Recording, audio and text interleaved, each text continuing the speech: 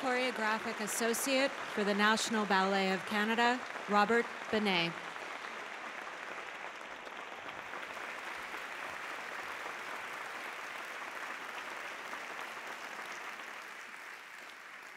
What you just saw was a duet from my ballet, Orpheus Becomes Eurydice. The Greek myth of Orpheus and Eurydice tells a story of attempted rescue. Orpheus, a man, attempts to rescue his girlfriend Eurydice from the underworld. The core of this myth remains fascinating and heartbreaking. Why is it so often impossible to rescue the ones that we love? Now, the challenge of creating ballet is always to understand how to tell story through movement. Dancers execute extreme movements in order to express extreme emotions. The myth of Orpheus poses a problem, though, because in classical ballet partnering technique, the man almost always partners from behind the woman. You know, he turns her, he lifts her. And lifting someone is incredibly difficult if you're not allowed to look at them.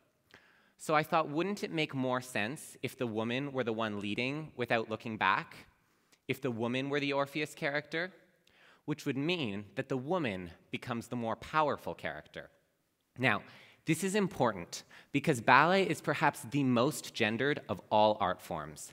Men and women are trained very differently in order to emerge into the profession with different skill sets. This all stems from the fact that ballet is a purely physical art form. You know, your body is your instrument. And cis male and cis female bodies largely are capable of different things. Ballet training emphasizes this, and the repertoire does demand it.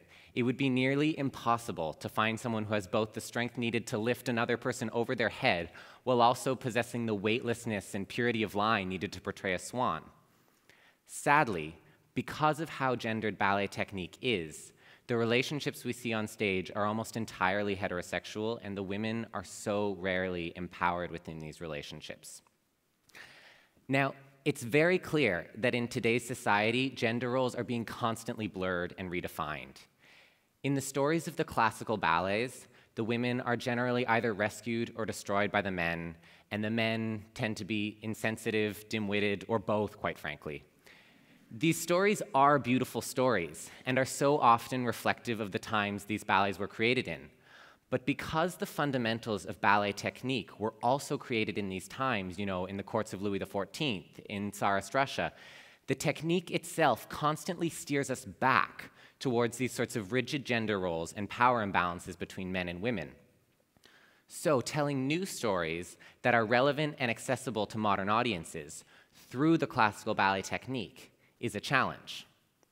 So that brings me back to our story. In the duet you just saw, we spent a lot of time in the creation process trying to understand how to still use these balletic conventions, how to still use the support of the man that allows the woman to do what she does on the tips of her toes, while still having her look like the leader, having her look like the rescuer, and how to still use the amazing overhead lifts that make ballet so special and so literally heightened, while still allowing the male character to look weak or vulnerable.